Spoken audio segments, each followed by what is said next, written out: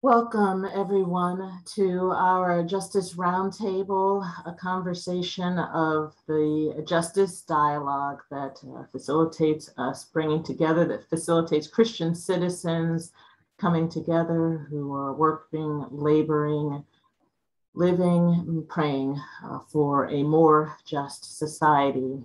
I am eager for us to continue to begin the conversation today that Reverend Laura Ayala will open up for us. And I trust that this will be a very meaningful time for all of us. I'm Lisa Harris-Lee, and I serve with the American Baptist Home Mission Societies as the Director of Healing and Transforming Communities. In a moment, I will open us up with prayer. And then I'm going to invite Reverend Salvador Ayala to introduce Reverend Ayala, and then we will continue the conversation. Something I want to encourage you to do is really utilize the chat feature.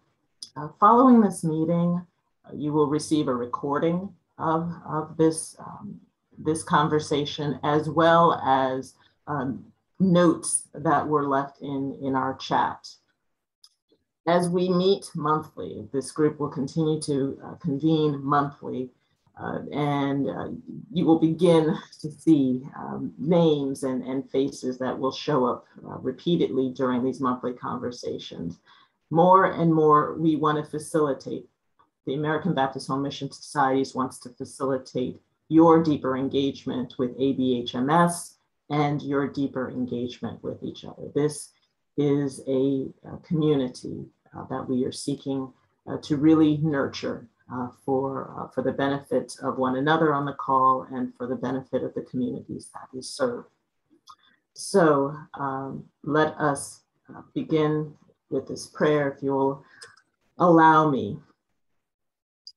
Reverend Dr. Patricia Murphy, who serves on the American Baptist Home Mission Societies as the American Baptist ecclesiastical endorser for our chaplains, reminded us that this is Pastoral and Spiritual Care Week. And in reminding us of that, she offered a prayer for us that focuses on the blessing of our hands. And in this prayer, there's an invitation for us to look at our hands. So that's what I want to invite all of us to do in this moment, is to pause and look at our hands. How beautiful they are. The stories that these hands could tell. Don't take your hands for granted. Through this week, I want to invite you to pause and take moments to ask God to continue to bless the work of your hands. Think of all that you do with your hands each day that contributes to the spiritual, emotional, physical, intellectual well-being of others and yourself. Let us pray. O God, Holy One, consecrate these hands that they may continue to do good, to heal, to love, to care, and be the source of comfort for others. This is our prayer. As a follower of Jesus, I offer it. Amen. Salvador, can I invite you now, please? Sure. Thank you, Lisa. I have the privilege to introduce Reverend Laura Ayala, who is the senior pastor of Primera Iglesia Bautista de Rio Piedras in San Juan, Puerto Rico. Reverend Ayala excels in preaching, teaching, strategic planning, and leadership development. She's a communicator, a motivator, a bridge builder, who has served in a variety of American Baptist leadership roles, including former Associate Executive Minister of Iglesia Bautista de Puerto Rico, and various committees and boards, including American Baptist Home Mission Societies, American Baptist Women in Ministry, as a convener, American Baptist Home and Hospital Association, AB Neighborhood Action Program, among others. She is the founder of the Community Outreach Ministry, Corporación Milagro del Amor, in Caguas, Puerto Rico. Reverend Ayala is currently a PhD candidate in theology, writing a dissertation concentrated on the church in Puerto Rico, the years 1912 to 1921. That was at that time rebuilding from a severe hurricane and earthquake, living through political strife and the pandemic of 1918, enduring realities similar to today. So we welcome Reverend Laura Ayala. Hello, everyone. I see so many faces of people that I haven't seen in a while, and I'm so happy to see you all and have this opportunity, which is a blessing, to be able to share just a little bit of what's going on right now.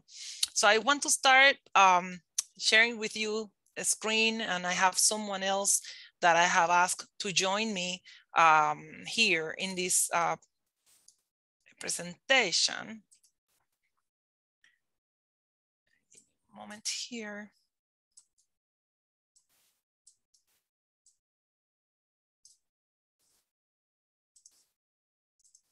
Okay, there we go. Okay, so what I'm showing you here is a map. Probably some of you have seen it before. It's you have an idea, you know, where we are in Puerto Rico, and that is the map of Puerto Rico, and where is San Juan, the capital, and within San Juan we have Rio Piedras, and that's actually is like the square that you see in yellow, which are the bigger like avenues that surround the city. But if you see the red circle, that's our community.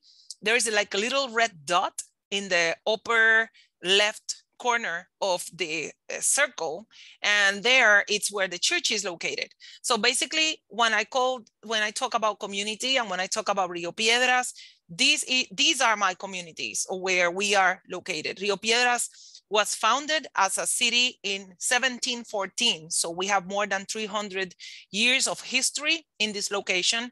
And so that you have an idea, the University of Puerto Rico was founded in 1903. So basically, the community has been here way longer than the church. So I just wanted to bring that up.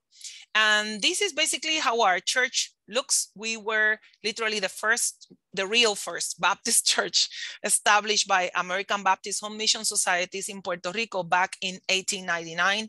So we will be celebrating our 123rd anniversary this coming February. We are very happy that this was the place where God allowed us to be. So there are some things that you might may know or not. So I just want to bring you to context. One is that our church became the operation center for the recovery of our 8 communities after Hurricane Maria. Rio Piedras, this circle that I showed you before, is organized in 8 communities with its own leadership and particularities in terms of needs and cares and programs. And so we come together, we serve, and we come together to serve. And we became the operation center. It was an organic situation. It was not something that we planned, not something that we asked. It just happened, and it was a great experience. I have shared about that in other contexts. But then after that, we received volunteer missionaries to do roof repairs and rebuilding, and that was between, actually, it was wrong. It was 2018 to 2021. And during this period, we have built or rebuilt over 416 roofs. And we served during the pandemic, close to 10,000 meals in 8 weeks between May and June of year 2020. And due to the pandemic, we opened our sanctuary, literally our sanctuary, to serve children so that they could attend their online classes. So we realized that our kids didn't have the opportunity to take their classes because they didn't have internet services in their homes, or they didn't have the equipment needed, either a tablet or a computer. So basically what we did is that we opened our sanctuary and literally became a big classroom where our children could come to take their classes with the required support system so that they could do that. And along with that, we distributed over 85 tablets for children and youth in our communities to take their classes. And currently we have just started our music academy. So that's the new project we are working on right now. So today, the topic for which you're here for is to hear about faith leaders within community. And something that I asked was two of good collaborators that now I call friends to join me here. Because instead of me starting to talk about my role as a faith leader within community, what if we hear what leaders from the community, people who are active, working in the community, can tell you about how they saw and how they currently see the role of a faith leader within the community work. So the first one is Daniela, and I will allow her to present herself. Daniela, we have less than 5 minutes, so go ahead. Okay, I'll go really fast. So first of all, I need to start off by it's an honor to be here with everyone of you. And thank you to Pastor Laura to allowing me to be here. But my name is Daniela Talavera Pagan. I am a case manager in Proyecto Plaza Corazón, and we're going to talk a little bit of what we do and who we are. So a little bit about Estancia Corazón. We are a nonprofit community-based organization. We were funded in 1991 in the municipality of Mayagüez, which is in the west corner of Puerto Rico. Estancia Corazón is composed of 4 different projects, and we all serve marginalized populations, such as the homeless population, HIV positive individuals, people who consume controlled substances, LGBTQ+ community, among other marginalized communities. And since 1998, Estancia Corazón extended their services and created Proyecto Plaza Corazón in San Juan, and that's my organization, and we're going to talk a little bit about us now. So Proyecto Plaza Corazón, we work in the Rio Piedras community, as Pastor Laura said. We offer support services mostly to the homeless population and HIV at-risk populations and to low-income resources communities.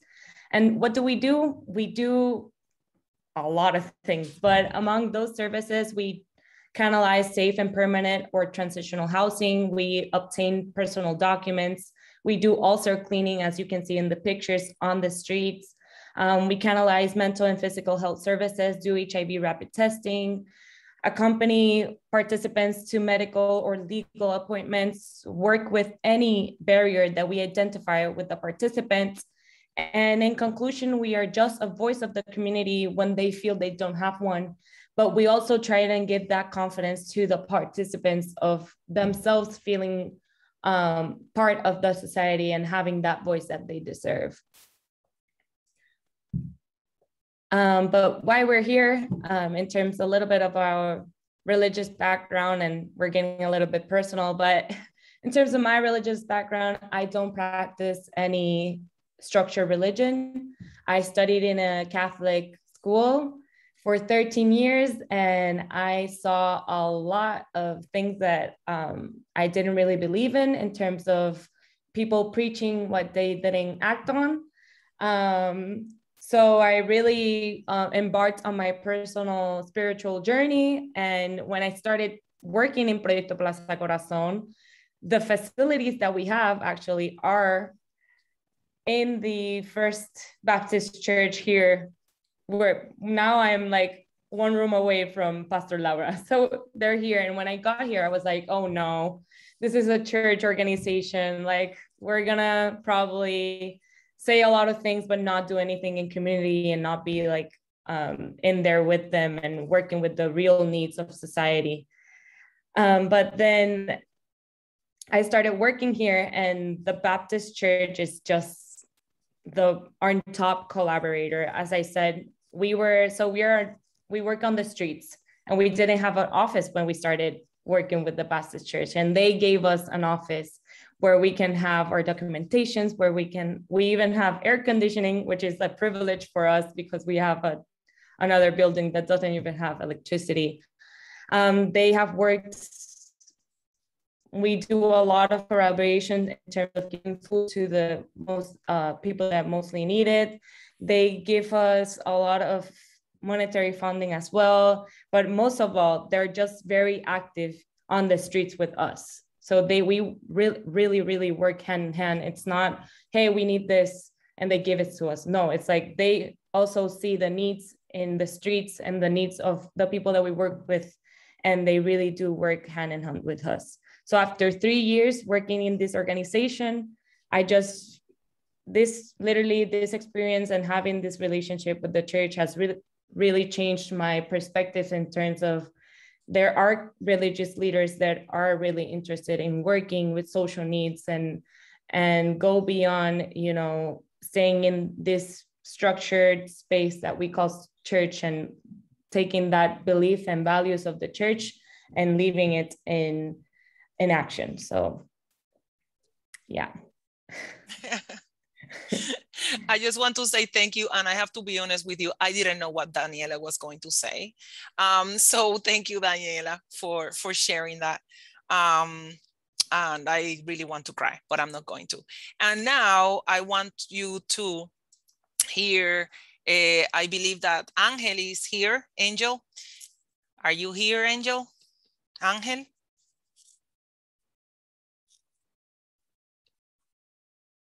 I believe he is. He is here, but he's muted. Oh, I'm muted. Hi. Please unmute yourself. And Angel Perez, I just have this slide of you. He didn't know I was going to do a presentation, so that's why there's nothing here from him. But basically, I met him when he was part of CAUSE, which is like an arm of the University of Puerto Rico here in Rio Piedras. And now he works in Caguas in an organization called Nuestra Escuela. But I don't want to talk nothing else. I want Angel to speak to you. Well, how Lara says, I don't know if I have a presentation for you. First of all, my English is not a good one. I will try. If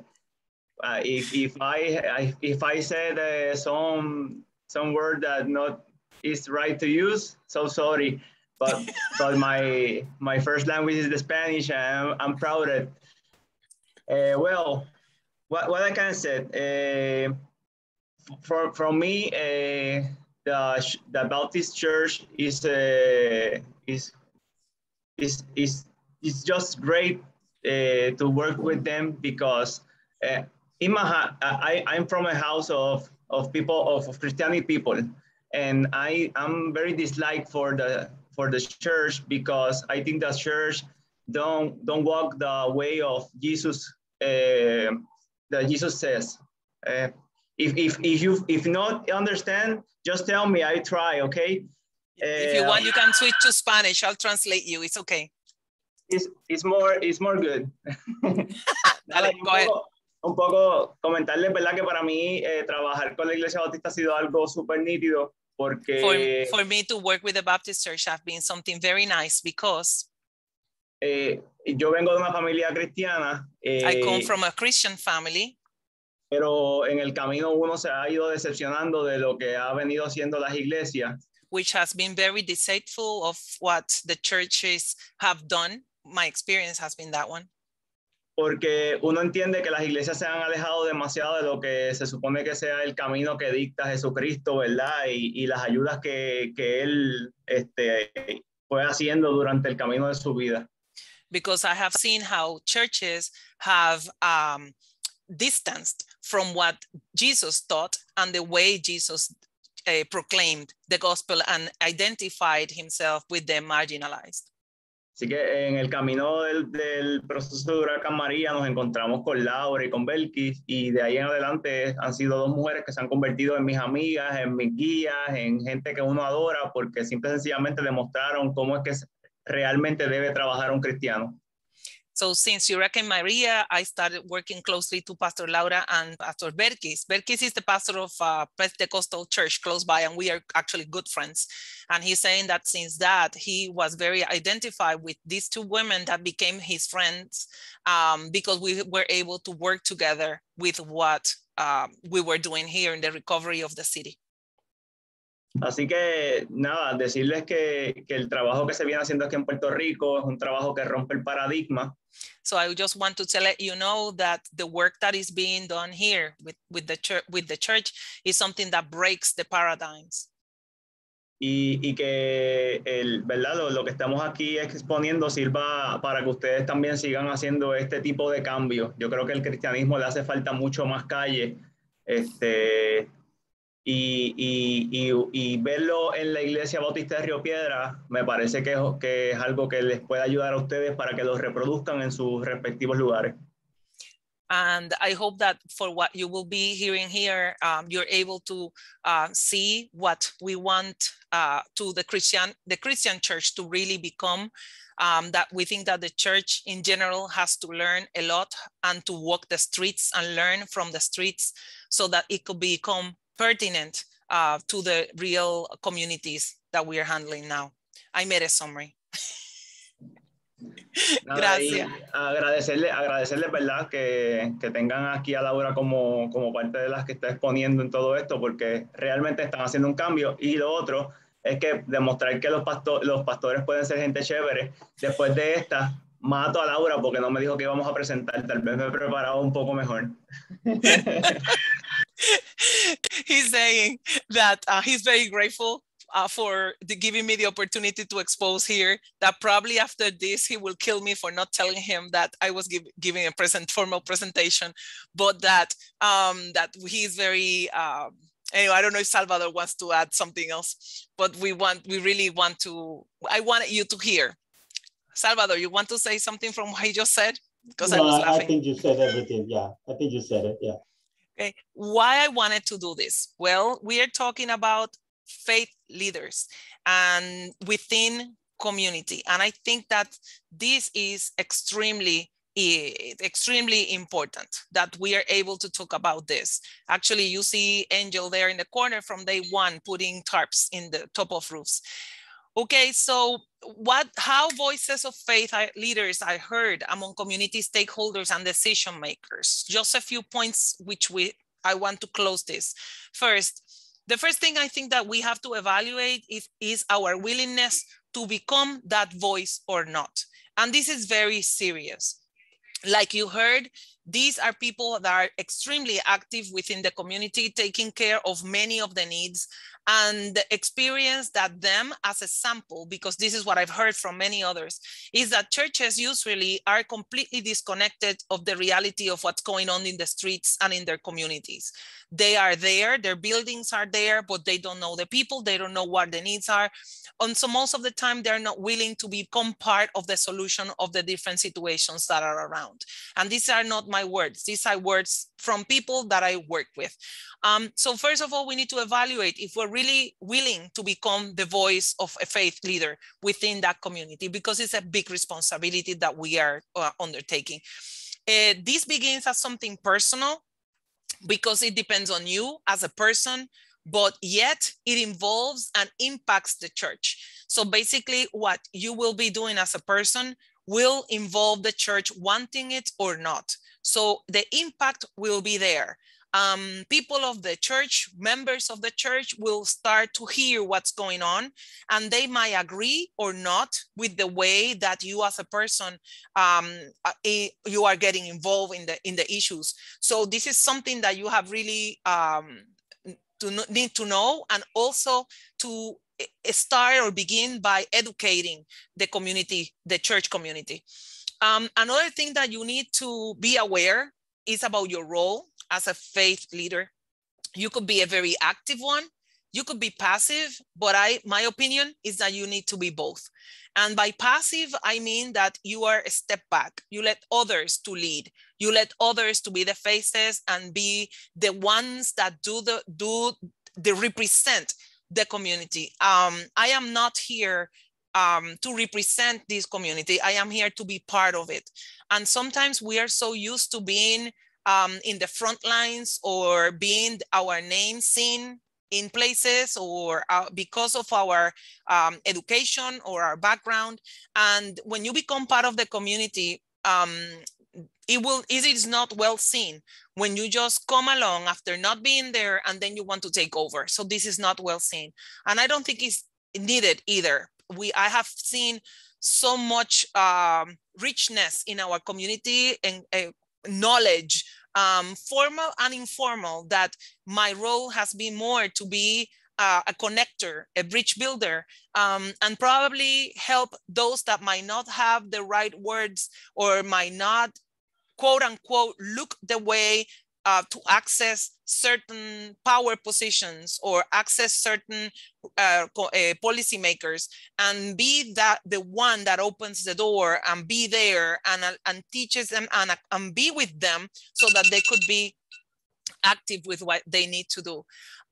Something else is that you must be open to learn.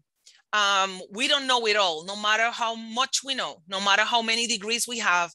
Trust me, when you get to involved in the community and you are walking the streets, you realize that you don't know anything.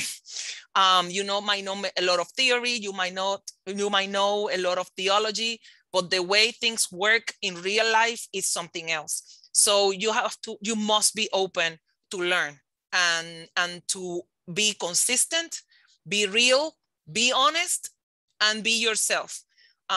People want religious leaders to be real people, not to be what we think they want us to be, but be real. Laugh with them, joke with them, dance with them, walk with them, cry with them when it's needed, and also be very upset when we realize what people in power positions do, but also be honest and ask for forgiveness when it is needed.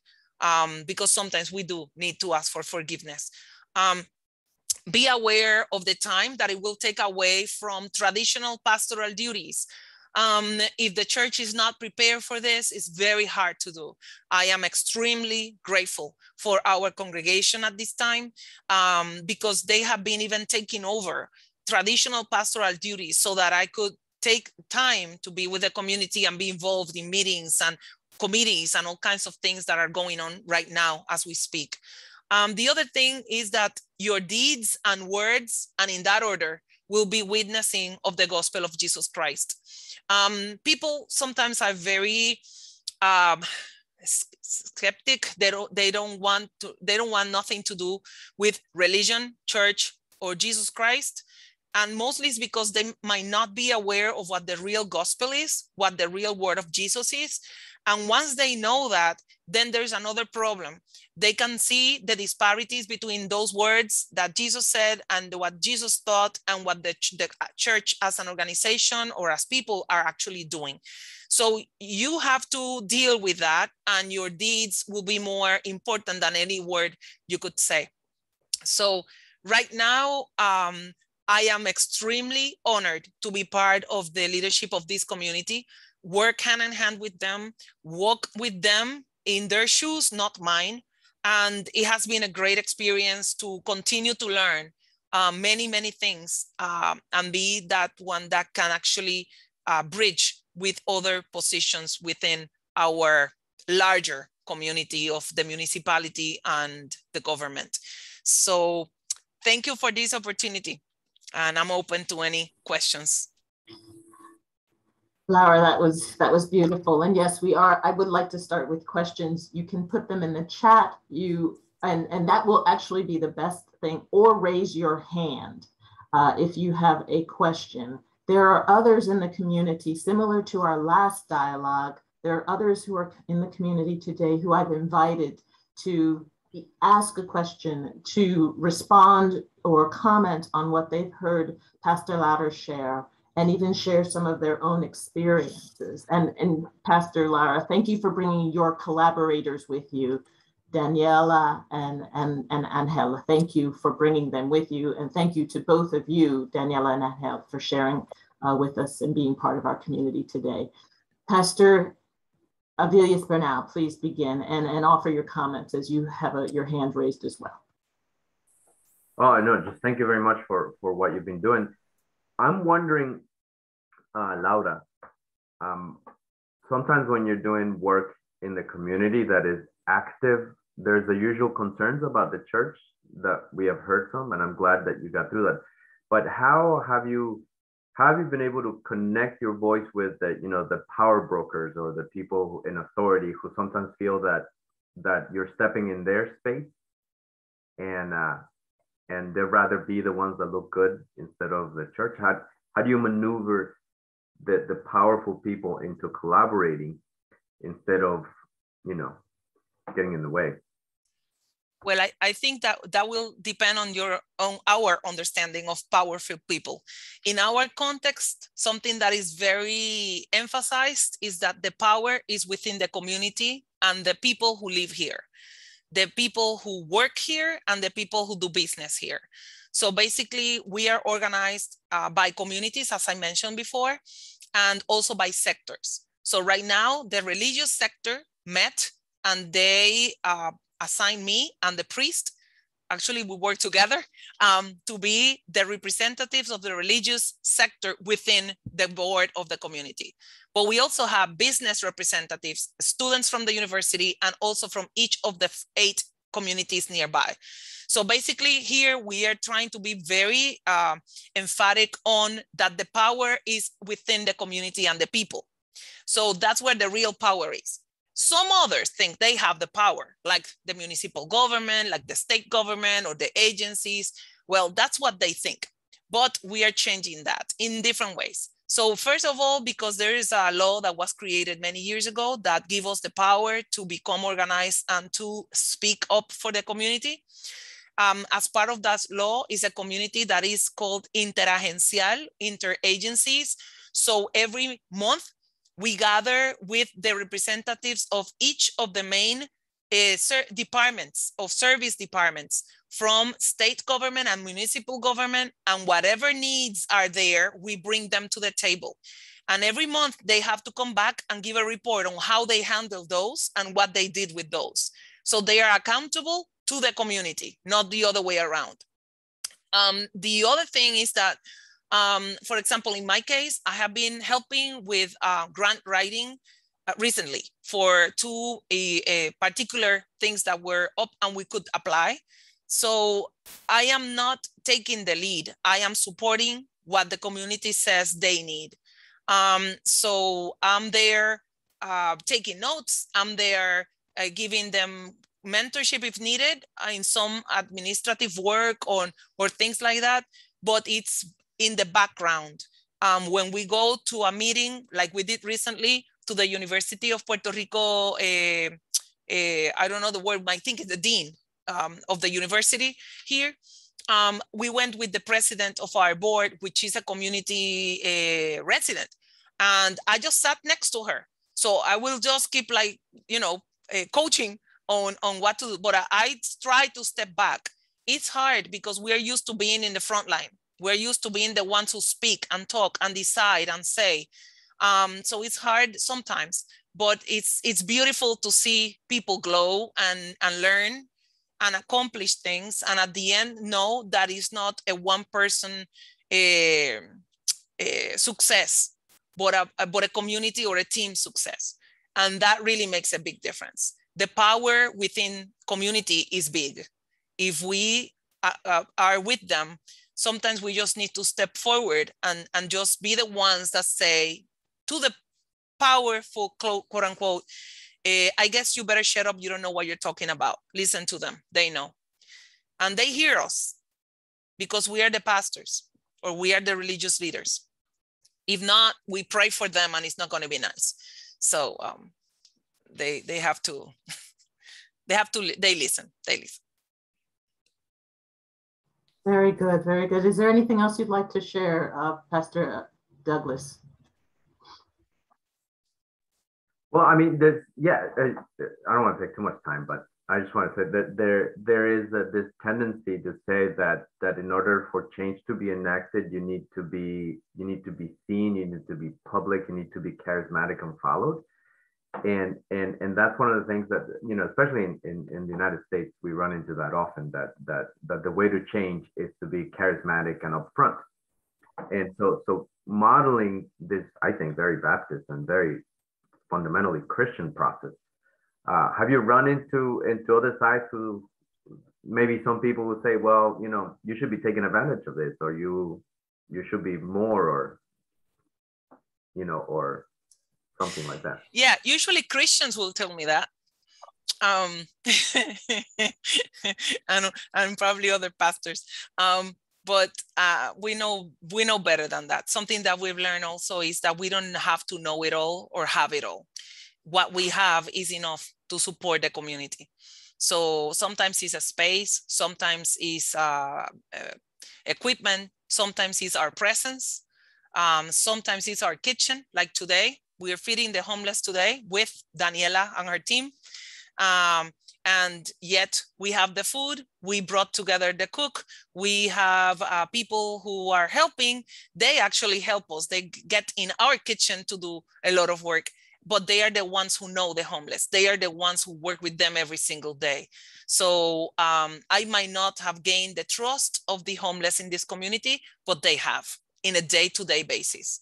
So it's not about us, it's about the people in need. And if the best people to serve them is Estancia Corazon, then they are the ones who should be there, not necessarily us. So we support their work, and that's the way we complete or accomplish our mission. Very good, very good. There are two colleagues on the call, both of whom I know need to leave the call early. Ms. Dewana Wade, who is the Executive Director of Salama Urban Ministries, I invited her to speak, and also Reverend Marin Song of the Massachusetts Baptist Multicultural Ministries in Lowell, Massachusetts, the Lamas in Tennessee. May I ask for a moment, Dewana, are you able to offer a comment briefly? And then I would like for Mar to share, and then again, to be continued. But Dewana, can you share something briefly? And then I'll ask Mar if you'll follow. Absolutely. Thank you, Lisa. And thank you, Dr. Laura, Angel, and Daniela for sharing.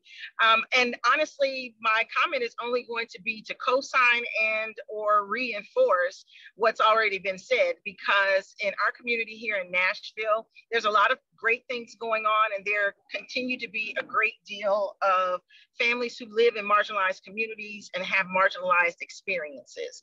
And oftentimes we at Salama, I as the director of Salama, am asked to speak, quote unquote, for some of those people because of the work that we do. And our work is primarily focused on youth development.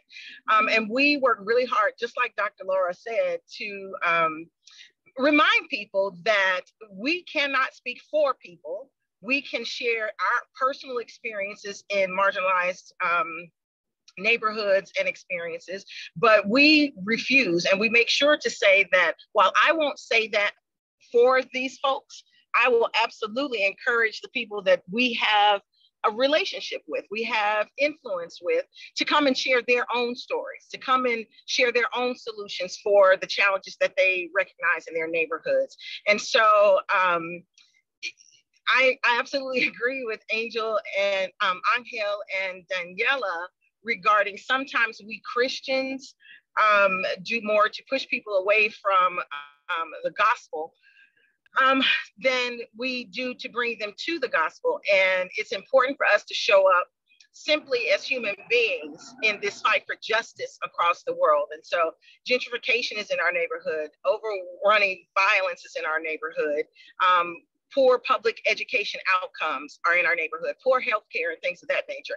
It doesn't matter to our families what our religious background is. It matters that they understand that we are in the fight with them rather than for them. And so thank you all for your continued work, everyone on the call, your continued work in making sure that we show up and have voice with rather than have voice for.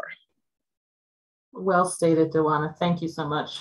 Again, let me invite quickly Mar. Can you share, please? Well, thank you very much. My name is Mar Yumsong. Thank you, Lisa, for the opportunity given to me to participate here with wonderful colleagues around the United States and Puerto Rico for the work of justice. And I'm just so impressed and would like to say thank you to Pastor Laura Ayala for the work that you do there in that part of the world and the way that you do the work by partnering and networking. Thank you, Daniela Talavera. I'm sorry if I'm not pronouncing correctly, for the work that you do there right in the grassroots, and Dr. Angel for partnership. And I think it is very similar to kind of work that I do here in this part of the United States in Massachusetts. I'll try to be very brief, but I just would like to applaud the partnership and networking that we have to do as a clergy and as faith leaders in our work of justice. So I'll tell you why I'm wearing my clergy color today. But anyway, so I was just, we are responding to the work of justice in the last 2 years, very much in the area of ever-evolving new normals. And I know many of you might have read the Bishop N.T. Wright books of God in the Pandemic, a Christian reflection on the coronavirus and the aftermath. And, he asked a question in that book and he said, where is Jesus in the coronavirus? And he said that, Jesus must be there out in the front line, suffering and dying and bringing healing and hope. And that's the kind of, in a nutshell, that's what he does. I think we are trying to do. And actually he invites all the faith leaders like you and I to participate as a follower of Jesus in page 66 of that book. Today we grieve in prayer at the heart of the world's pain. New vocation may emerge both of healing and wisdom. And he said, holding mirror to those in power to show what has needed to be done. So in a nutshell, I think as a clergy, as a faith leaders, during this new normal life, we have been trying to be there in the community, attending the school committee meetings, or attending the partners organization meetings, and also all the time holding mirrors to the powerful, what needs to be done in order for justice to be really implemented. So in a nutshell, that's what we have been doing as a very small organization. But at the same time, I really like the way that Pastor Laura has talked about how we can partner with like-minded organizations, because you and I don't have the time, but they do the work, and how we can partner. So I just would like to share in another maybe 3 minutes here, how we partner. For instance, like just prior to my Zoom meeting here today, I was there for ACE detention bone hearing. That's why I'm wearing my clergy robe, because all the ACE detention bone hearing is now virtual. So I was able to attend that. And we partner with Boston Immigration Justice and Accompaniment Network. And I wish I can talk more about it, but I'm not going to do it. But as a matter of fact, I was just there, a few minutes before for Alexander, who fled a homophobia, government persecution, and notorious MS-13 gang in El Salvador, and ran into this country in the month of April, but was in a detention center in 3 different places where he was beaten by their own inmates or people, those who are there in the detention center for being a gay, and also by the official guard there. But I'm just so happy, and I celebrate today that we were able to raise with all the partner organizations $6,000 for the bond hearing, which is a one-time hearing for anyone in the AIDS detention center. And he was granted a bond hearing granted, and then he will be let go from the detention center for Alexander.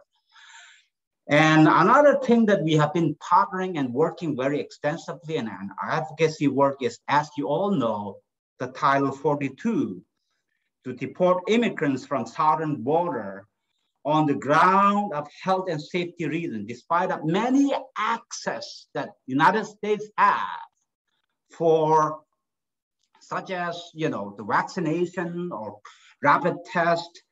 But then this even, I know that I don't have time to tell you all the history about this. I know you know the history about the Title 42, which was originally actually brought forward by the former administration from the Homeland Security, Department, U.S. Department of Homeland Security, even though it was kind of naively put as the recommendation of the Center for Disease Control and Prevention, which many of them don't agree. But even now, with the Biden administration, that is being administered. So we are working how the Title 42 invocation can be revoked. And we are able to partner with a like-minded organization with Massachusetts Refugee Immigration and Refugee and Immigrants Coalition, MIRA. And I had a lot of opportunity to participate here. And the other thing that we are also working with the affordable housing, and the affordable housing is a catch-22 because like with the pandemic now, all these, tenants, landlord rights have been taken away. We are facing a lot of problems. So we have been working with, for instance, like different housing authority and housing nonprofit organization to provide all these housing benefits for people, especially for undocumented people. And we are just so glad that with many of our conversation happening with Worcester Community Action Council, the city of Worcester in Massachusetts now can offer all those relief and all those financial assistance through HUD, even for undocumented people. Mar, okay. I need to interrupt only and to put a parenthesis to say to be continued. Is there just a closing comment before I want to hear from others and give the larger community opportunity to share as well. Please put comments in the chat, Mar, if other things to share. Thank you. And the website. All right, thank you. Okay, Mar, thank you so much.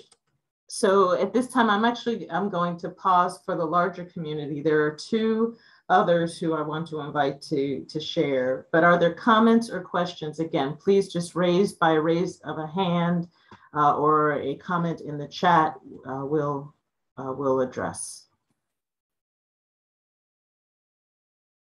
Because Mar, I also know that Clifford Johnson's hand is up. Yeah. Oh, right. Okay. Oh, thank you.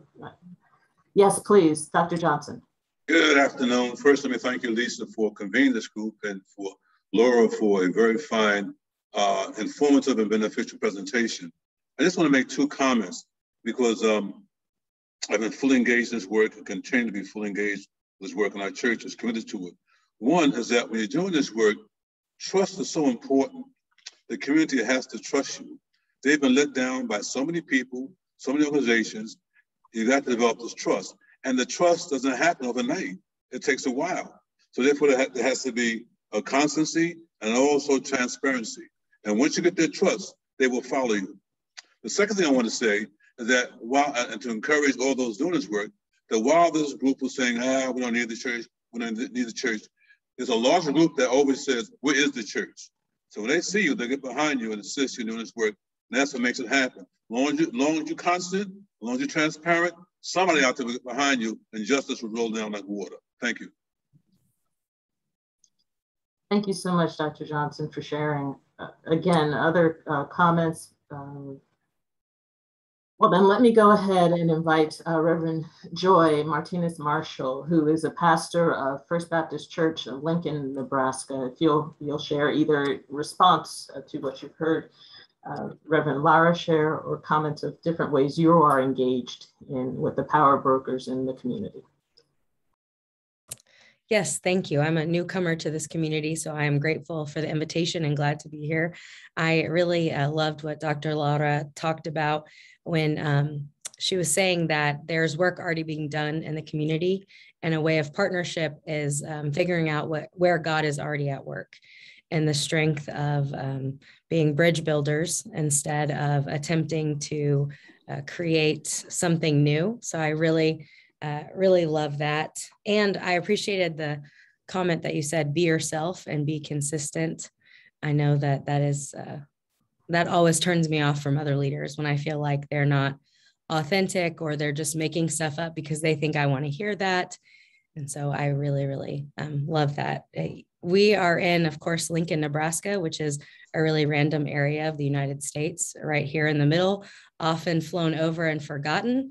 But I hope you're enjoying the corn because it's been harvested here for the past however many weeks. But what we're trying to do at First Baptist Lincoln is we share the building with 3 other congregations, and 2 of them are refugee populations. We share the building with Lincoln Korean Baptist Church. And so with that, we've been doing a lot to advocate and partner with them as they are fully incorporated into the ABC Nebraska region. And right now, with the violence going on, a lot of their families have been affected. So we've done fundraisers and things like that to advocate for them. But with that work comes to recognize where we've overstepped and where we've attempted to be our own saviors and to intercede when they just need support and not leaders. And so what you said, Pastor Laura, about not being a part of the community and not always being a representative is something that we are trying to work on here, which has been a real challenge. And that's kind of what we're doing here. But I really appreciate this conversation, and am encouraged to know that there are Baptist ministries and ministers willing to work with whoever is doing good for the community and seeking justice in it. So that's all I have to add. That's great, Lara. Thank you. Excuse me, Joy. So I want to go back to Lara. Are there comments that you want to continue to either to offer or even questions that you may want to ask of the larger community? I just want to, I'm thankful for being able to share. I think that among ourselves as American Baptists, I think that we have so much that is going on, and sometimes we don't know what is happening in other places. And I think that empowers us as a community and as a denomination. And I think it was Dr. Clifford who mentioned something, Clifford Johnson, and I agree completely with you, sir, regarding the trust of the community. And especially when we have not earned that trust, we depend literally on people who does have that trust to introduce us to the community. And our church is adept with Angel, because that's something that Angel did. I don't know if he's aware of it or not, but that's something Angel did. He went to the communities that knew him and trusted him and told them that they could trust us. And that made a big difference. So I am in debt to him, but also, like I shared with him at some point, and people that work with me, like Jocelyn shared with him, he loves the people and God loves the people. So we are in the same page, no matter which way or which side we're coming to it. And I have to tell you that I have met many people in my life, but the way, the commitment that Angel has with these people, the people and the community, and all the work that he puts to every day and night, because he works day and night to help the community and the people, is amazing, as well as Daniela and the team in Estancia Corazon. And this is just a sample of other people, but I have to emphasize that, yes, Reverend Johnson, we need to earn the trust. Sometimes we don't have the time to earn it because we want to help, but we depend on others who trust us and in a way lend us the trust that the community have in them so that we can go in and do the work. So that has been our experience, and we are very grateful for that, to God first and to partners such as Angela and Daniela and many others. Beautiful. And to the point that you just offered of being able to hear the stories and the ways that colleagues are engaged, that's why we come together in these conversations. And so if there are others, and I put the question in the chat, I can see you, I can call on some of you that I know of the work that you're doing, but I'm more eager for you to volunteer to share about the ways that you are connecting with the decision makers in your communities and offering your voice of faith. Can anyone else share their experiences? Mark Samuel. Or a couple of things, whether it's. I'm sorry, Mark, if you'll say where you're from, please. Oh, I'm sorry. I'm with Heart Reach Neighborhood Ministries in Youngstown, Ohio. We run 3 community centers, all in low-income neighborhoods. We are, really, we seek to introduce people to Christ, but there's a number of avenues for introducing ourselves to people, and a lot of needs in the communities. So one of the ways that we work basically is just by offering what we have in whatever ways we can partner with people, whether that's United Way, foundation representatives, a local group that says they wanted to do things. We have a karate class in one of our buildings because there's a gentleman from the community that says, I like to do karate. So we offer the space for him at no charge, just to come in and teach karate to kids. He does a phenomenal job. We had one of our local banks say, we want to hold a large event to reach out to this low income community. Can we use your space? Absolutely, come on down. So I think it's just, for me, just the way I see it is, everything we have, we've been given by God, and it's to share, and we do that strategically. It's not just here, take whatever you want, but it's working strategically, and then we're able to work with the high funders as well as the neighborhood person that all have gifts and abilities that they can share to make the community better. That's been a good model for us.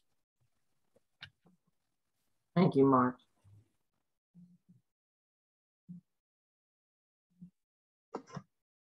Sandra, can you share, please? Sandra Velez. Hi, everyone. Laura, beautiful. Thank you very much for the wonderful work in Puerto Rico. And you said a key word that means a lot to me, and that's being that bridge. The bridge that opens doors, that makes the connections. And your connections are, of course, many, but that I've presently heard the testimony of Daniel, and is it Daniela and Angel, excuse me, was beautiful. So I'm Sandy Velez, and I'm a New York Puerto Rican. I'm a New York Rican. I'm from the extended, talk about that bridge. And I grew up, I'm 67, so it's nice to see the young folks involved in all the beautiful work. But I've seen the highs and lows, the peaks and the valleys. It's refreshing right now of what's going on in Puerto Rico and the beautiful work that you're doing, especially after Maria and all the challenges there. So I have a prison ministry that was just beautiful in doing that bridging, that connection. And, it wasn't just, it was all people from different communities of faith and so forth that for years we just came together and served inside and outside the prison walls. And then COVID came along, and it has put a stop. It's, you know, so we're praying and, you know, ask for everyone's prayers for those behind the walls. But I think it's important that I gave my life to Christ late in life, and I speak to Angel and Daniela, and that I, you know, was just turned off by religious structures and so forth. And I grew up in a Christian home. Mi abuelita was Pentecostal. She was a church planter with Disciples of Christ in 1919 in Buena Vista, Bayamón, Puerto Rico. You know, I mean, like, I come from deep roots, like, right? And it is important to be in community and remember that we're servants and not to be judgmental. But let's also show some mercy and grace to each other, because we need that as well. And so I thank everyone. I don't want to take up any more time for this wonderful session together. And I will keep the voices for justice in prayer and all the hard work that's being done out there. Thank you. Mm-hmm. Thank you so much, Sandra. And you're still serving. Are you in North Carolina, or are you? I am now in Florida, okay. And I am in a position of letting God talk to me, see what doors open. I'm in that place. I'm hoping that I have good references from the men's federal prison, my chaplains, Leon Parker and Luke Langston and so forth, and the warden to go into the men's federal prison here in Florida. But yeah, so keep me in prayer that we bridge Florida. And I certainly will do that. You.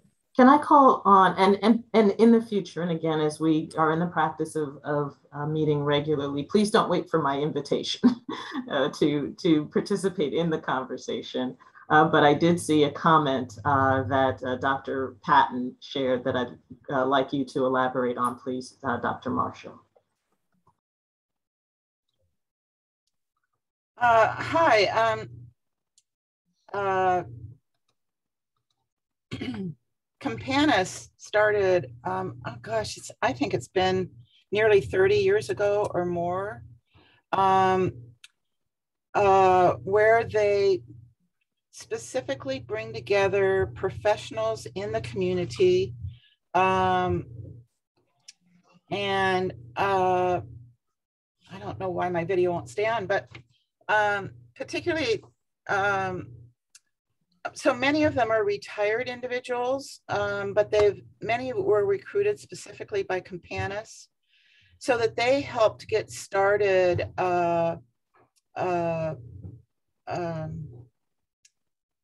ministry of medical care for the homeless. They helped get started several different kinds of ministries because they could provide professionals that stepped in for a year or two, sometimes were later hired by the organization on an ongoing basis. Right now, I've got a friend that's working through Campanas and connected with the Northwest African American Museum. So all different kinds of organizations throughout the city that they've connected these volunteers, professionals, to help organizations do ministry that they otherwise wouldn't be able to do because they would have to pay for directly. Gary Davis is now the executive director of Campanas Ministries.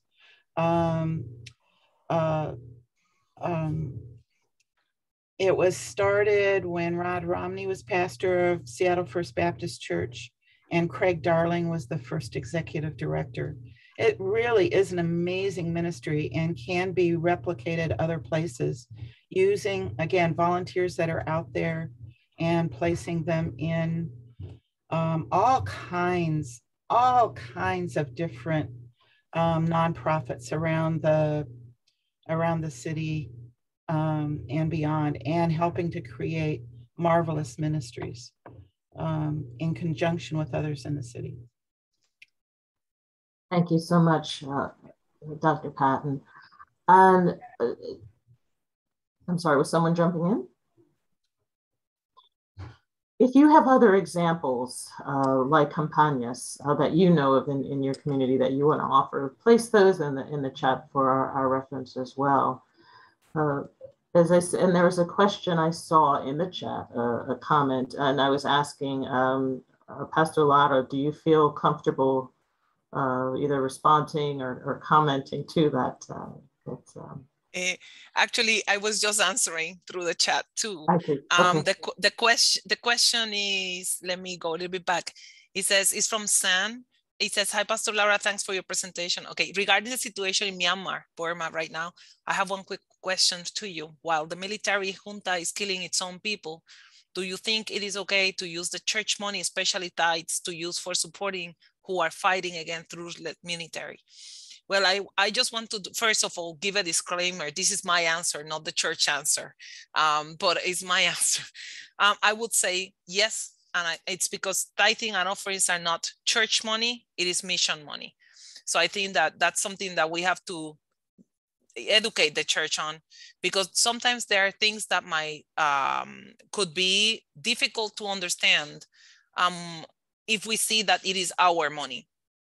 So for example, something that I've learned from some of our partners in other regions in the US is how can we work towards liberating tithes and offerings from operational expenses? How can we have other incoming funds to support operations and leave offerings and tithes just for mission?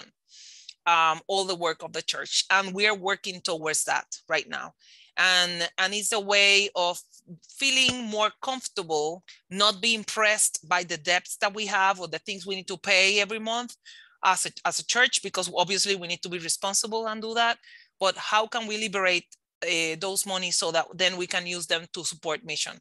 And for me, literally look for 18 to 21st. For me, is like an evaluation checklist. If it fits into one of those, then it is mission, and then we should consider it. Obviously, the local church must always be educated first, because as we know, we are Baptists. So that means that the congregation will end up making the final decisions on how these monies will be used. But if they are educated first and they know, they understand mission in a broad sense, then they will be able to see it and understand that this is not our money, it is God's money. This is not our building, it is God's building. And whatever is needed to help those in need, then that's where the church should be. So that will be my response. Thank you for that. Leslie, Dr. Leslie Copeland-Toon, have you returned to the call? She needed to step away for another call, but indicated she would be back. And she was one among them that I was asking to comment to this question. Leslie is the Chief Operating Officer of the National Council of Churches. And as I'm speaking, she has not come on screen, which gives me indication that she has not yet returned. So let me invite, and I'm assuming, Dr. Hagre, at any point, if there's comments you'd like to make, that you will please jump into the conversation. But I am going to, following Dr. Hagre, thank you, as he's taken his mic off of mute. After Dr. Hagre, I would like to actually invite, if I could, if Matthew Tennant, if you'll either offer a comment to me, if you don't want to share anything, but I'd like to call on Matthew Tennant. I'd like to invite Mia Chang to offer a comment. And then I'd like to invite Dr. Phaedra Blocker to offer a comment. So I'll just say those three names, and then that may take us to 3:30. If it doesn't, I'll invite others. Dr. Hagler. Sure. Well, I just want to say thank you to all the participants and the call to Pastor Laura for leading this conversation about our engagement as people of faith in the community. You know, I guess I grew up in a community in the southern part of the U.S. in Savannah, Georgia. I'm a child of the 60s and the 70s, where there was really no line of separation between the church and the community. In the neighborhood that I grew up west of the tracks in Savannah, Georgia, we were all poor. And from my pastor, we learned how to march down to City Hall and demand justice. They were still dealing with, you know, black, white water fountains when I was a child, desegregated school, busing in schools. And so in all these issues, people of the church was the community was the church. It was hard to, you know, so it was a place where we organized to vote. It was a place where we raised money for the poor and collected clothes and canned goods to carry around the neighborhood and so forth and so on. And so I lament the fact that the church has moved away from those kinds of models. Churches of color in the South and the civil rights era, that's what we were defined as. We were organizing places. They were organizing centers. And unfortunately, it is true that as many have done well and have, I guess, gotten upper middle class and so forth and so on, we've moved away from our justice call. And it's time to hearken back to that. I'm actually sitting in a hotel room on Capitol Hill in Washington, D.C. I got up 4 a.m. So I'm actually a little drowsy right now because I came to stand with Reverend Barber and some other people in the Poor People's Campaign. So I drove down to D.C.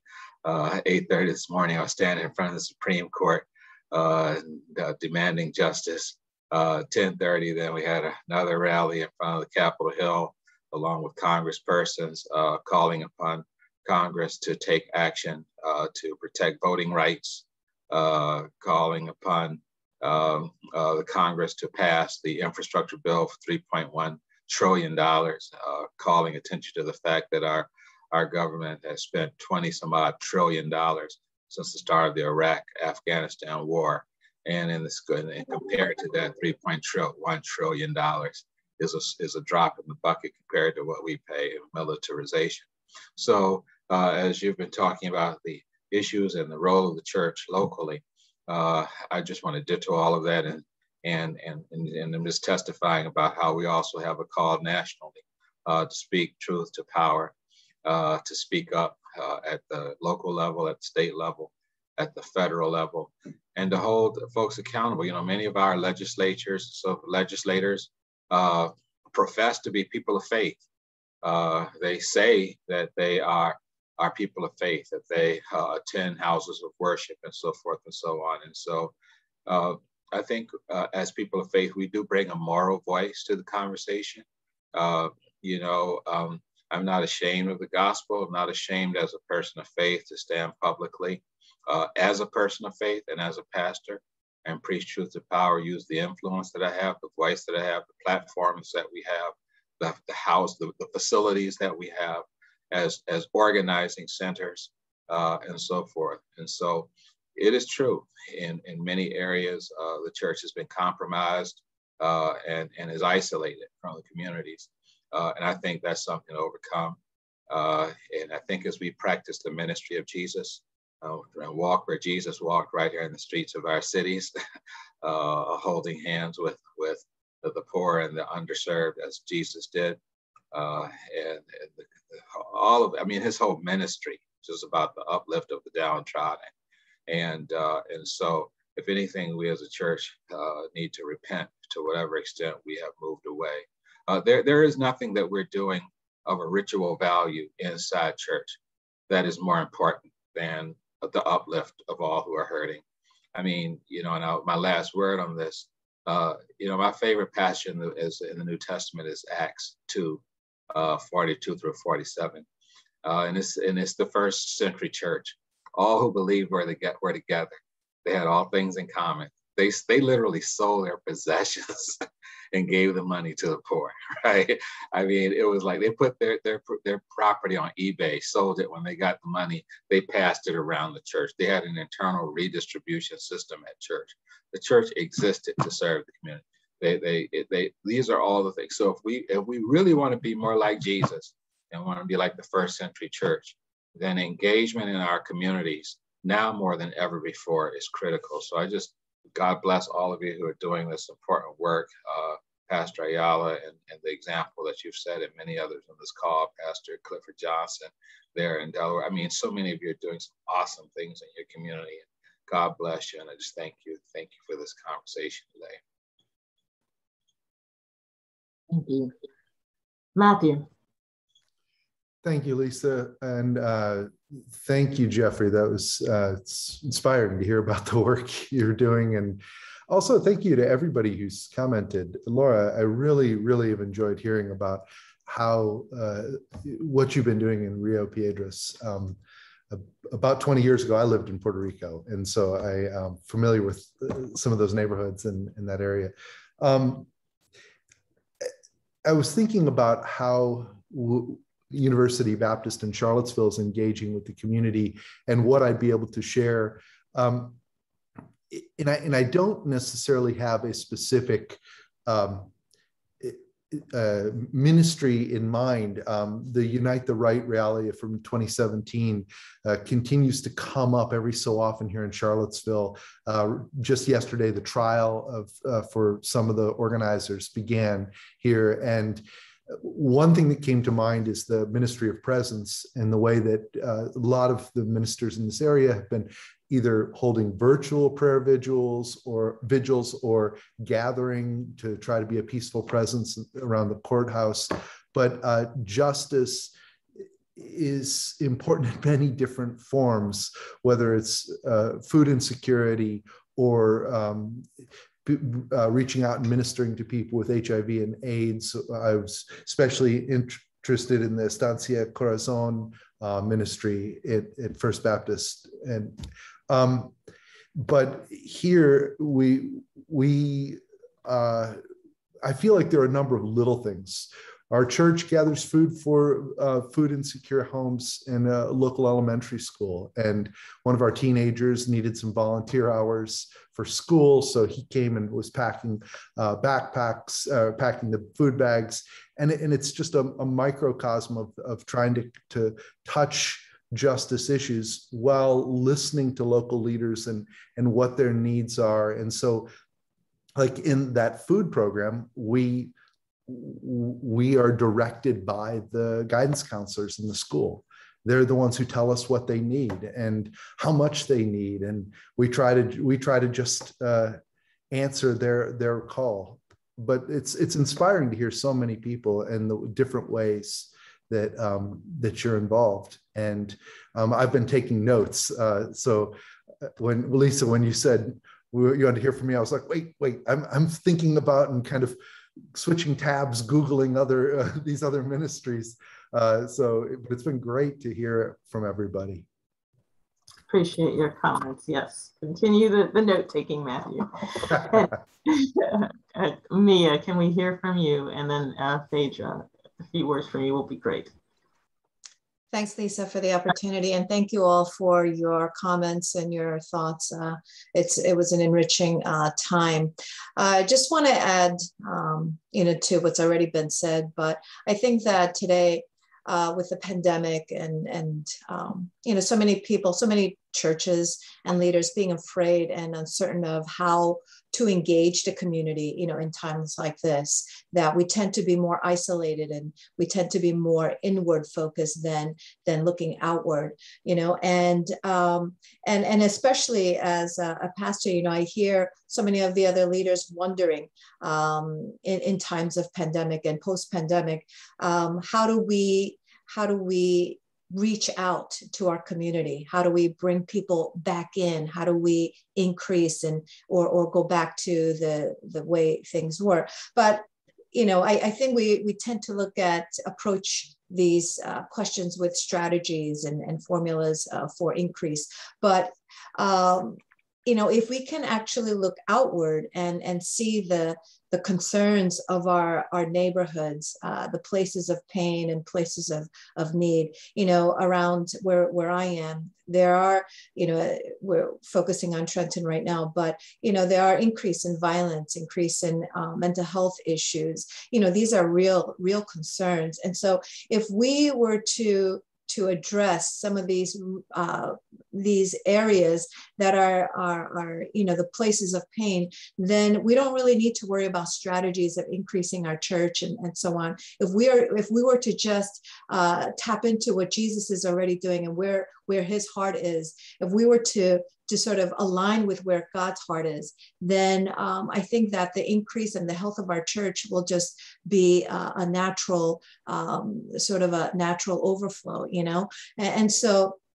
I think that the approach to this time of pandemic and post-pandemic is that to see where Jesus is standing, and to stand alongside the poor and the hurting. And when we do so as church, then we will see the growth. We will see the natural thriving and the revival of our congregations.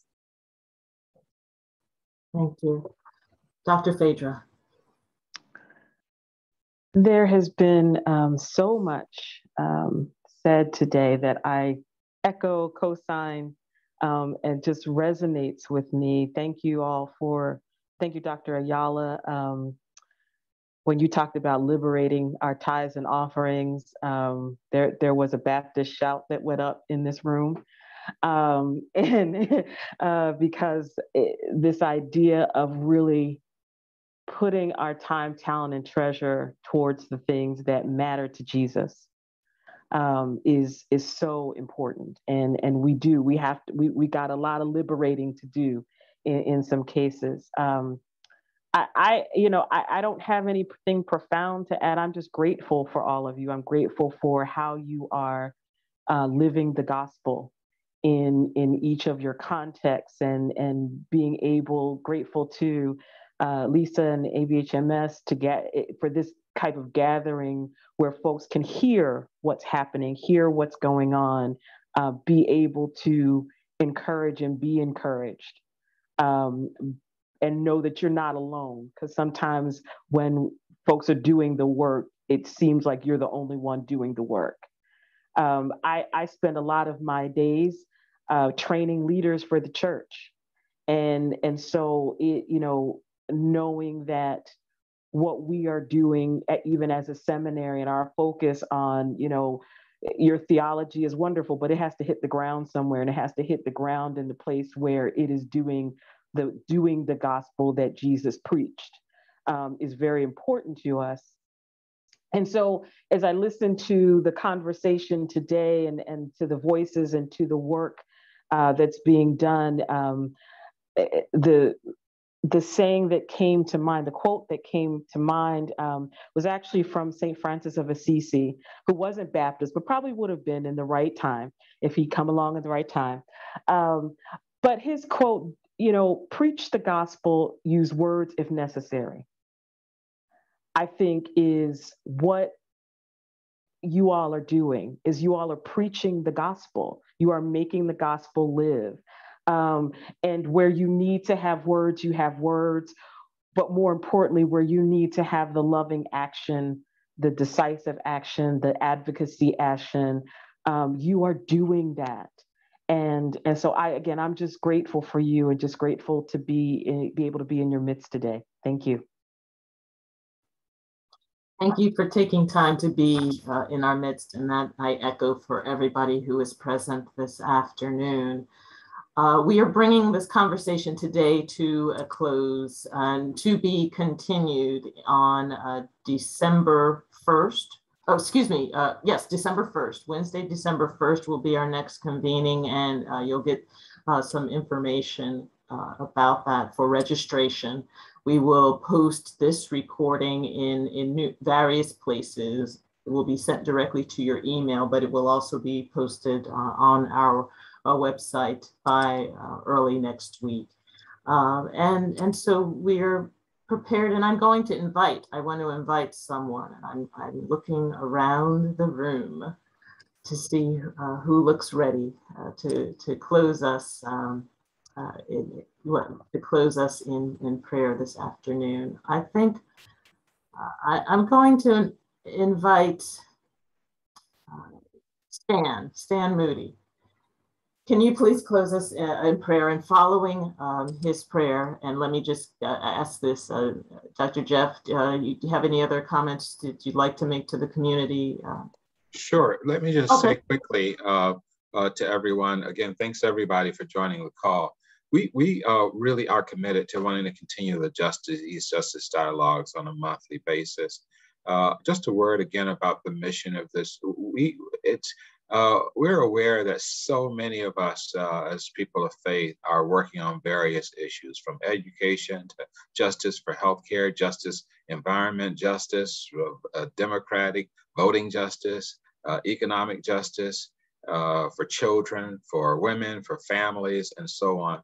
And what we wanted to do is just create this space where we can meet other folks outside our local church, outside our communities. And this call today is a great example of that. There are people on this call from across the United States and Puerto Rico. And so to say that you're not alone in answering God's call to engage in your community in whatever way you're doing that. So our hope is that you will get to know other people. In time, as we keep doing this, you'll learn some of the folks on this call. Feel free at any time when we meet to put your website in the chat, your contact or what you do or where you're engaged. Someone may hear you and want to follow up with you or learn more about what you're doing, how they can connect with you outside these calls. We're really just trying to build a network of folks who are engaged in a wide range of issues. And to say that we are brothers, sisters, we are family. We're family together as we work on all these different issues. So God bless you. Thank you for being here. I hope that we can grow together, get to know each other, and truly be partners in trying to change the world. So thank you so much. And following Stan's prayer, please stay on the call to complete the evaluation, which includes a request for specific subjects, areas that you have interest in the conversation, hearing more from within this community. So please take time following Dr. Stan's prayer to stay on the call, complete the evaluation, and then continue with the rest of your day. Thank you. Our heads in prayer, shall we? Gracious Heavenly Father, what a privilege it is to be with kindred spirits who have awakened to the need to reach out to the community and are patiently going forward, teaching others in their communities of worship. What a critical issue this is. And Lord, we're not asking for numbers. We're asking that you would give us the courage and the heart to respond to opportunities as they occur. What a privilege it is, Father, to be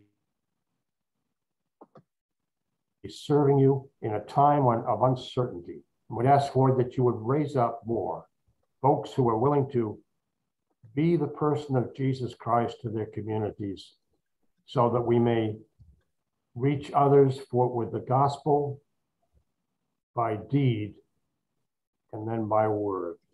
Thank you, Father. Go with us to our respective homes and keep us faithful and help us to be always looking for opportunities to find our way home. In Jesus' name we pray. Amen. Amen.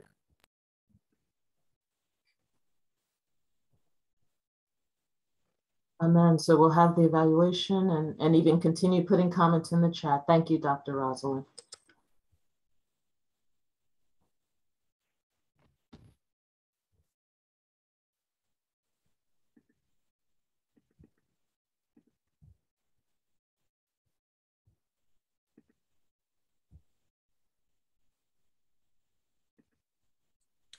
The poll is frozen, sorry. I'll send it out in an email. Oh, that's fine, Beverly. Thank you for your technical support. Do you want another moment to try or? Let's see. Oh, there it goes. Very good. Okay.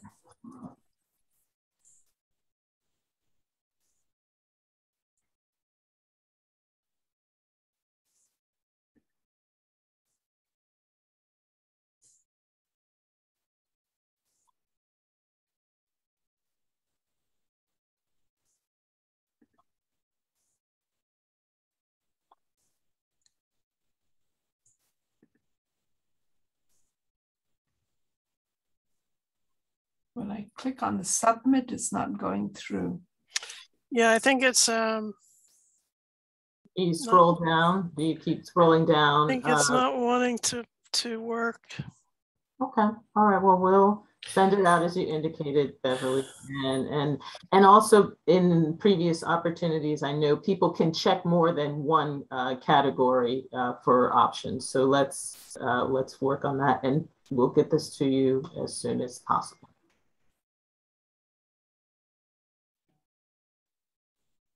So what we're saying, Lisa, we're going to send this out to the folks on the call, the polls, so they can do it on their. Yes. Okay, thank you. That'll work because I'm having difficulty too. All right, thank you. Thanks for your patience, everyone. Have a good rest of your day. Thank you, everyone. It was wonderful. Thank you. Thanks all. Enjoyed being a part of it. Bye. Thanks. Bye, Laura. Bye. Bye. Thanks for leading us so well. All right, everyone. Great job. My apologies, Lisa. Okay, it's okay, Beth. It's all right. Yeah, I know it will happen once we they'll send it out and they'll respond. But everybody was very engaged, so that was exciting. The